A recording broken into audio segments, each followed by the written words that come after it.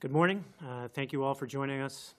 Thank you to Digital Government and Service NL Minister Sarah Studley and Chief Medical Officer of Health Dr. Janice Fitzgerald for being here as well. I know Minister Haggie is very disappointed he can't be here again today, but we all send him our best in his recovery, and we look forward to him joining this panel again soon.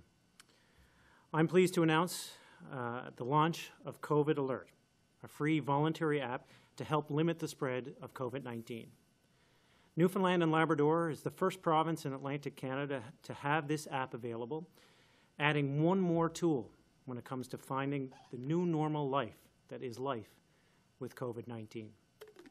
COVID Alert is a good example of how the government of Newfoundland and Labrador is working together with our federal, provincial, and territorial partners throughout this pandemic. I will be speaking with the Prime Minister later today, and I know he is happy and excited to see more Canadians having this opportunity to use this very app. We all share the collective goal of ensuring the health and well-being of all our residents. And I can assure you protecting the privacy of users was at the forefront in working on COVID Alert. My family and I will be downloading the app, and I encourage others, all of you in fact, to do the same.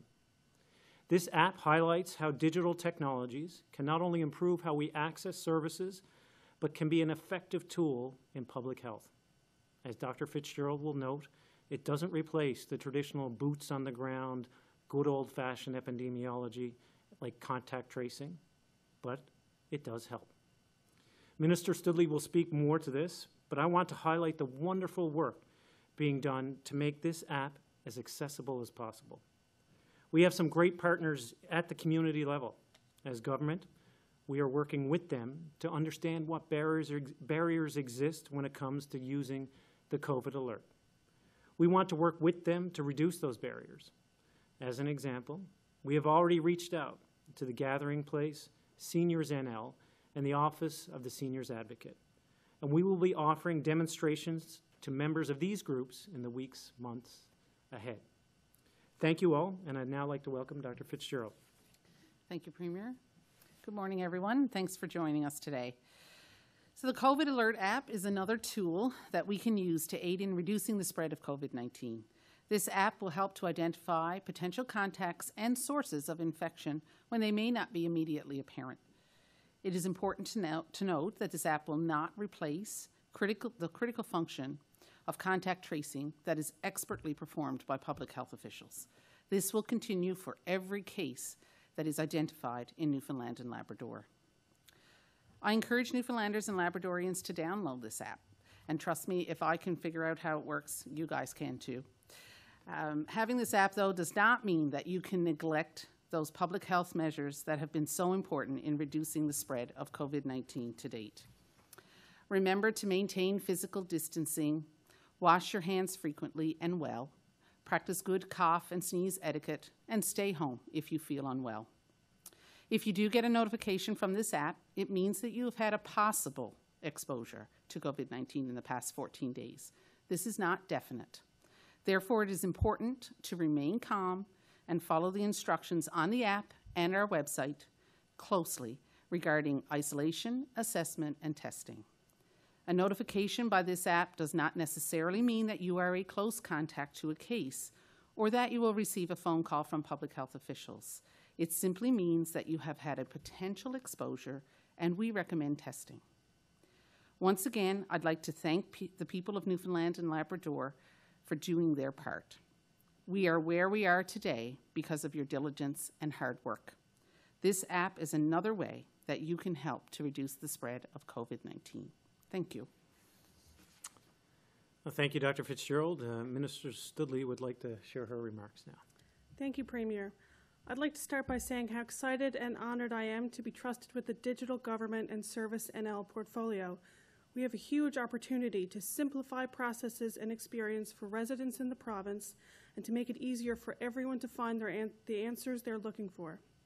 Over the past several months, we've seen how useful online services can be, and we know that people and businesses in the province are ready to use them.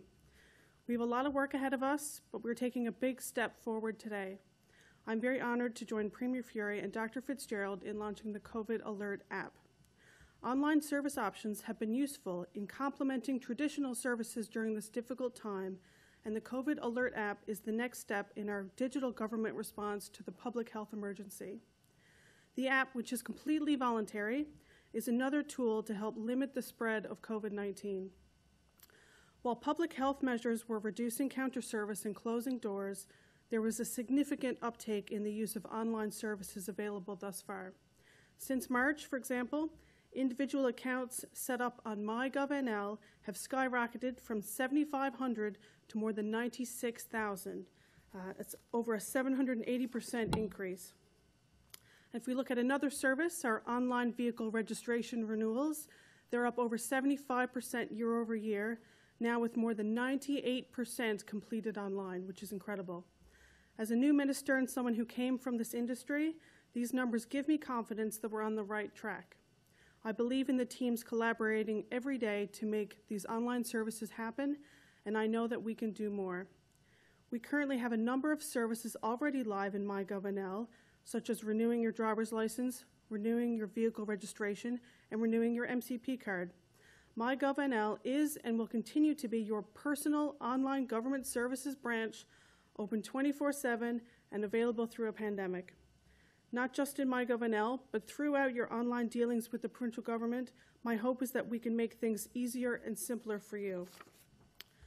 Residents who use our online services, such as renewing your driver's license, have told us they can quickly and effectively complete the process in less than 5 minutes. So I encourage you to visit gov.nl.ca/digitalgovernment to sign up for MyGovNL if you haven't already. That way you won't miss out when we add new services.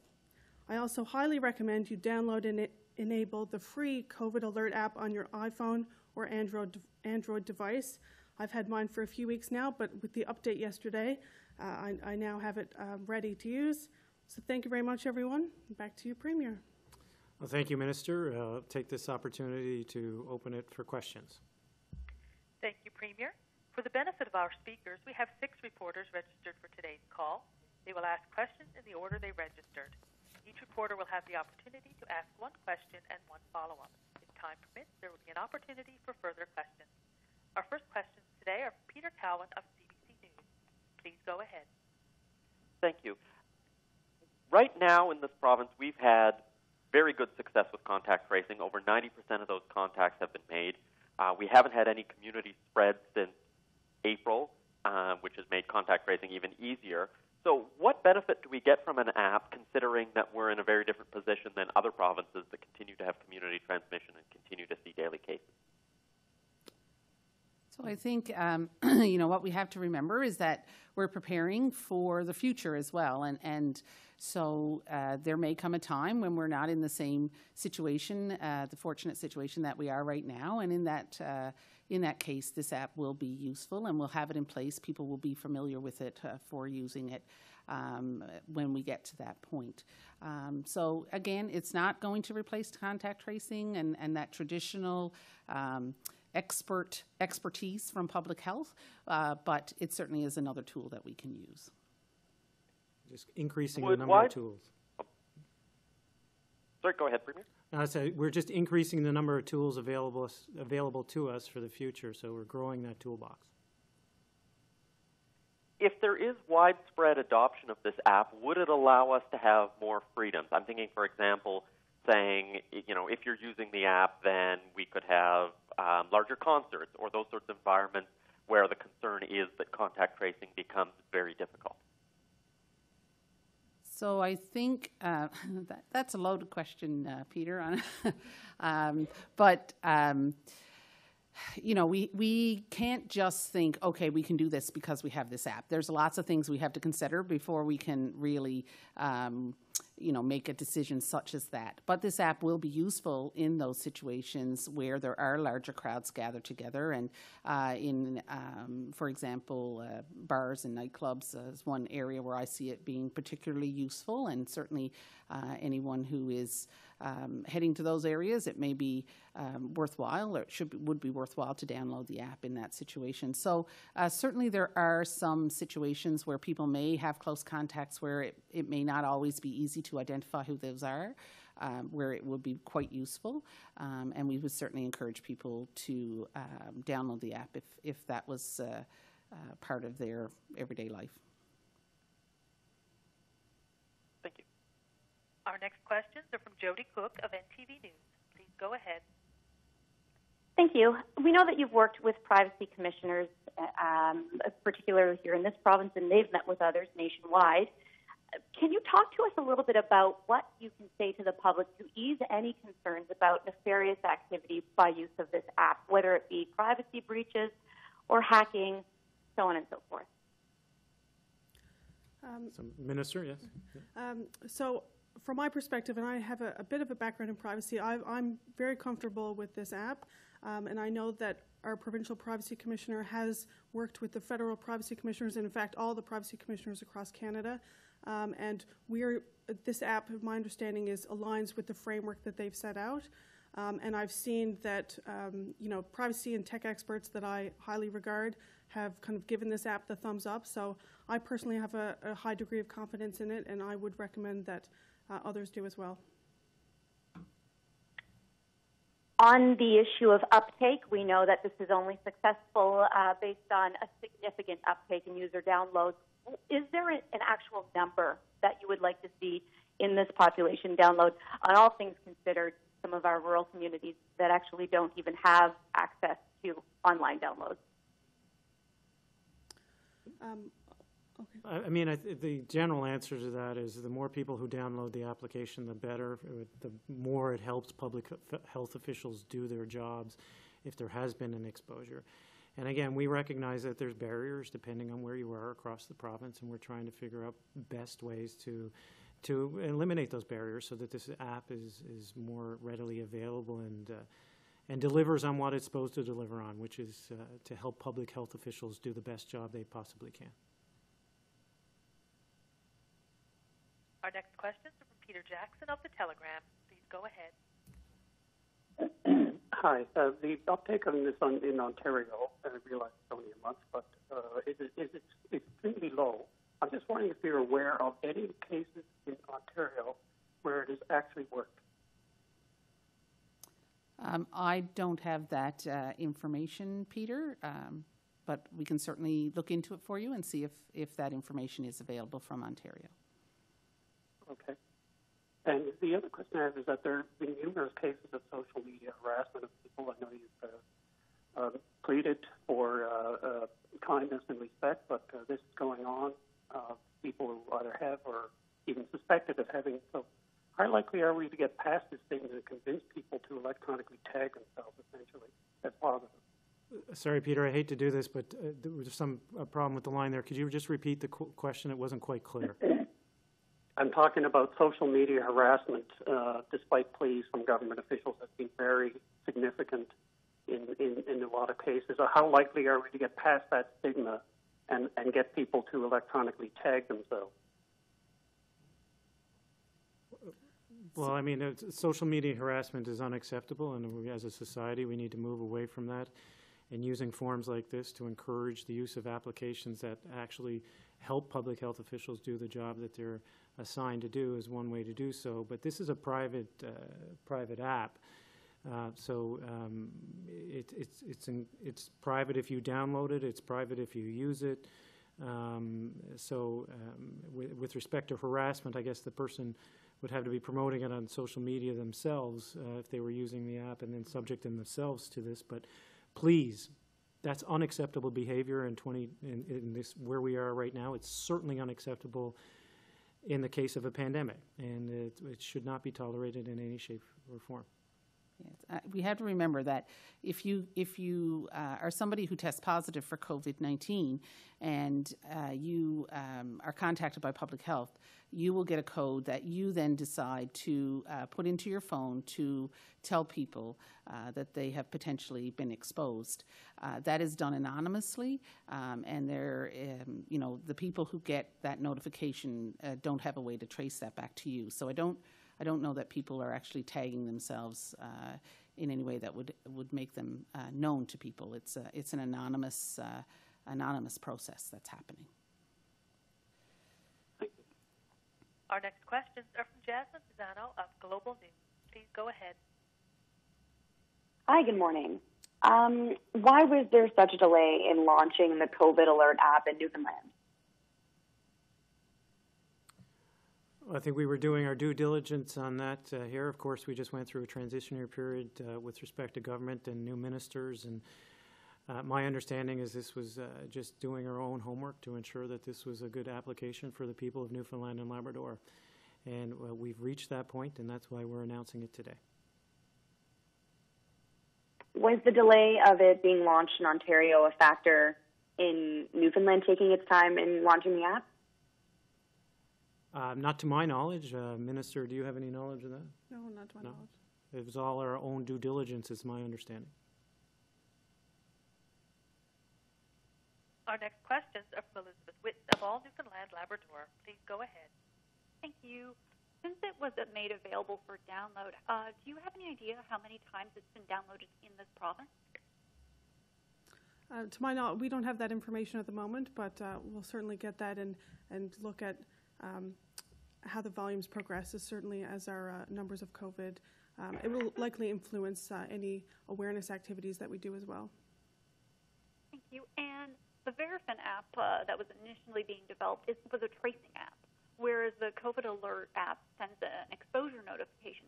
So I was wondering if you could kind of go into the differences and why you went with the exposure app.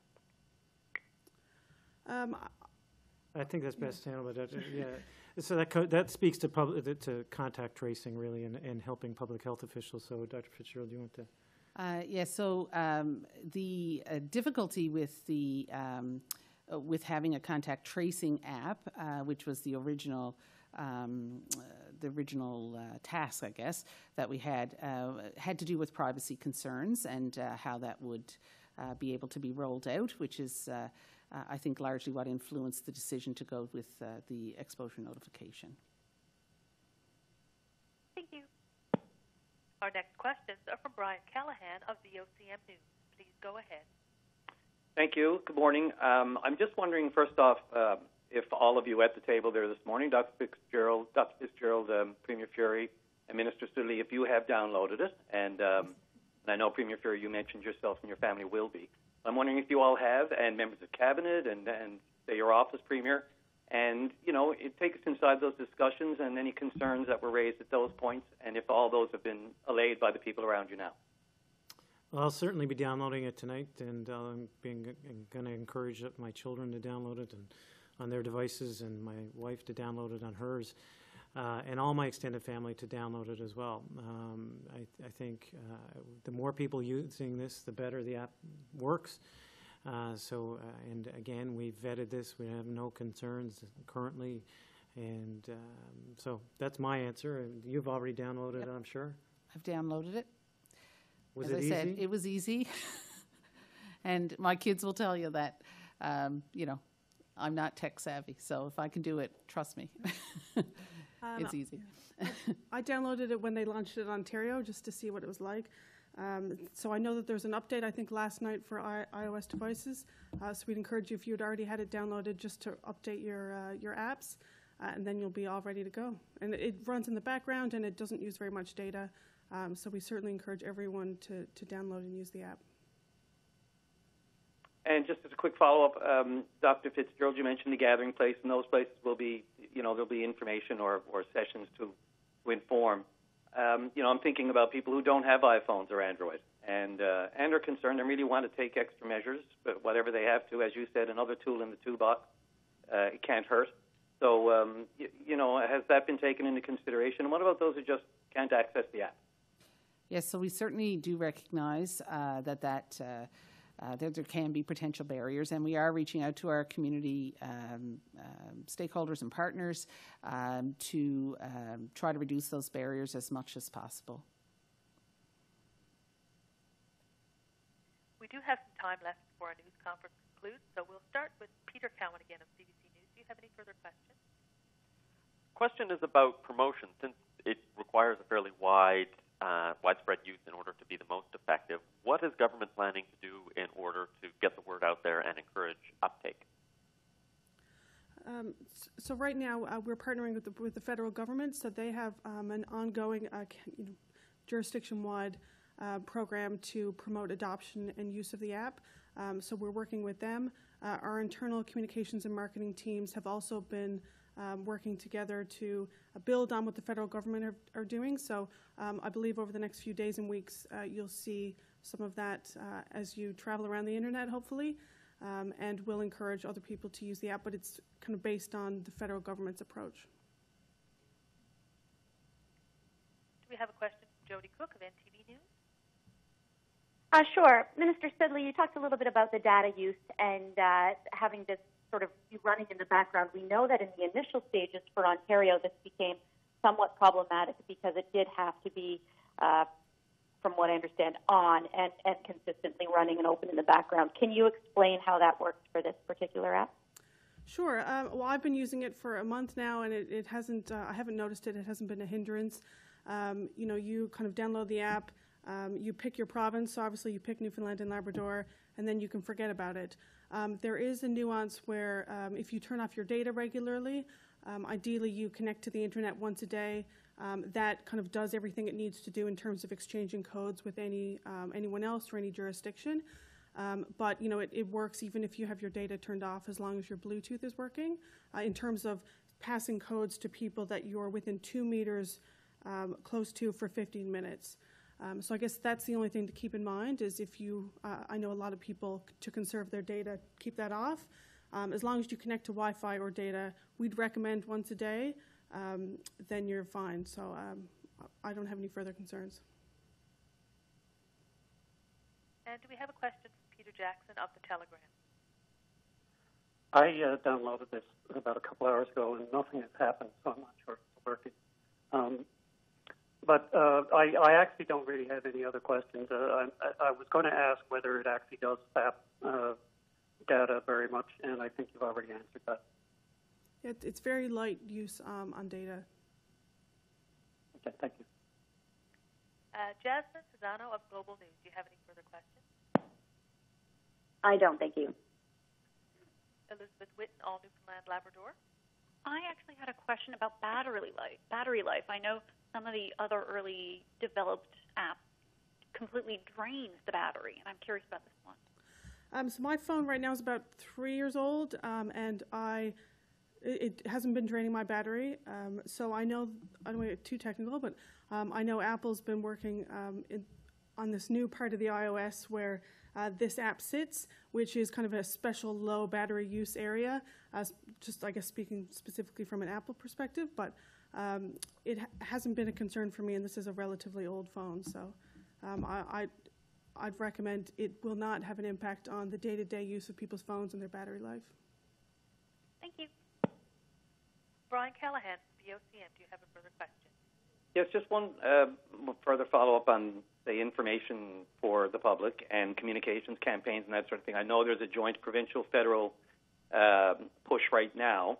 There's been an indication that there will be a further communications campaign launched by the province at a later date or in the offing. Is that in the works right now? Can you give us an idea how that will work and roll out and what the potential cost might be?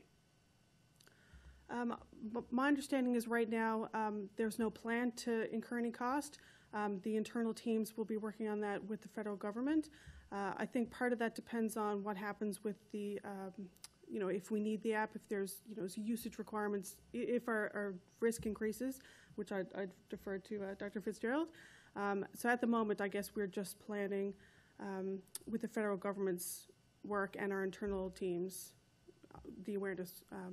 But there could be, but right now there's no plan to incur cost. Thank you.